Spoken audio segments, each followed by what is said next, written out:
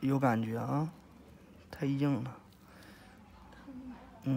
因为它这个在肉里现在扎着，等一下把这一块修了，马上就感觉舒服了。这边内侧是吧？没事，因为外侧也得修，只能先紧一面。那边是那个指甲，就是正好我的手顶的时候，感觉顶着疼是吧？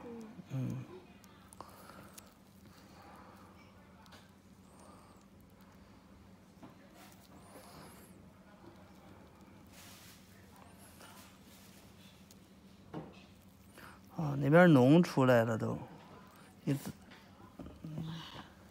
你看，这片脓已经出来了，还没修。就是如果一般你的发炎了的话，你要是没时间修，暂时你就先擦碘伏，就是先不要碰水，知道吗？这样的话能好很多。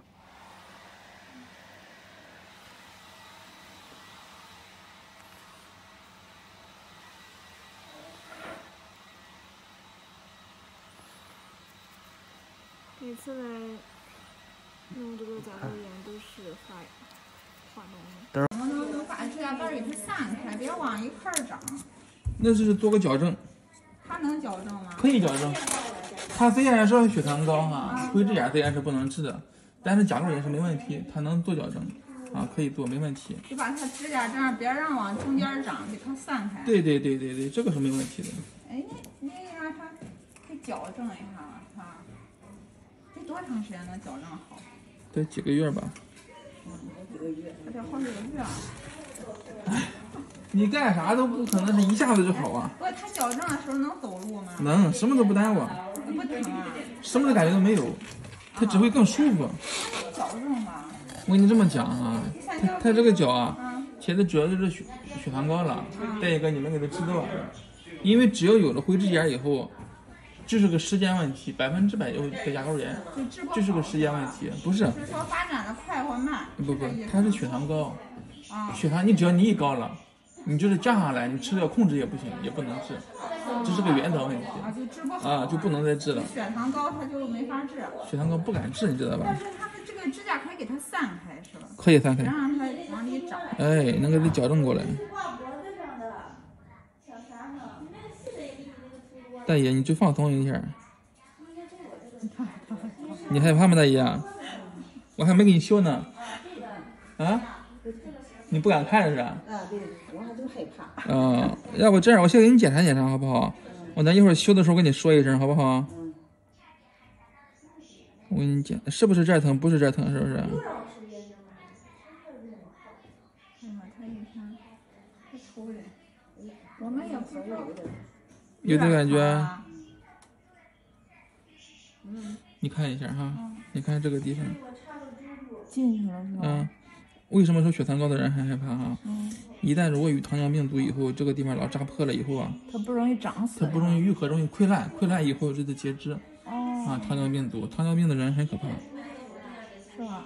所以说，血糖高的人，我老想法想给他弄，我们也不知道有。血糖高的人哈，一定不能有甲沟炎。我是突然刷抖音刷出来，要不还不知道能治，我们就带他上医院。上医院也不行啊，你医院。他这能把你这个指甲给你疼，就是给你拉过来。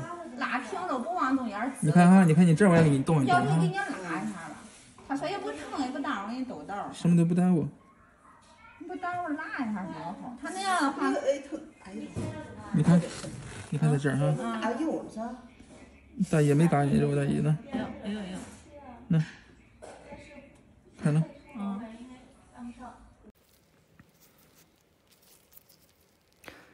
这个也是看着没有啥。对，现在他妈开始疼了。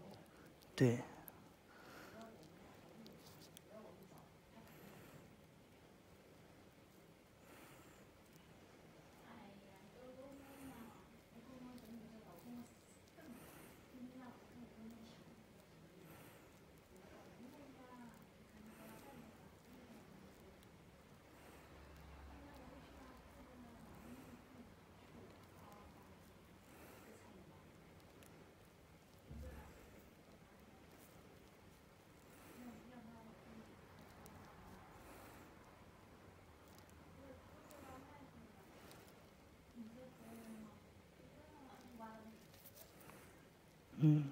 这块也过瘾啊。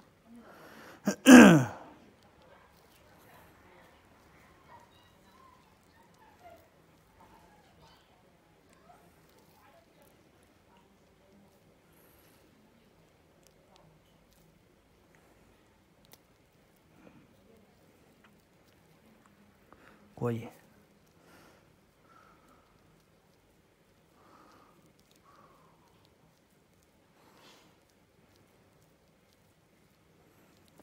长甲沟炎这里边都容易长老皮儿。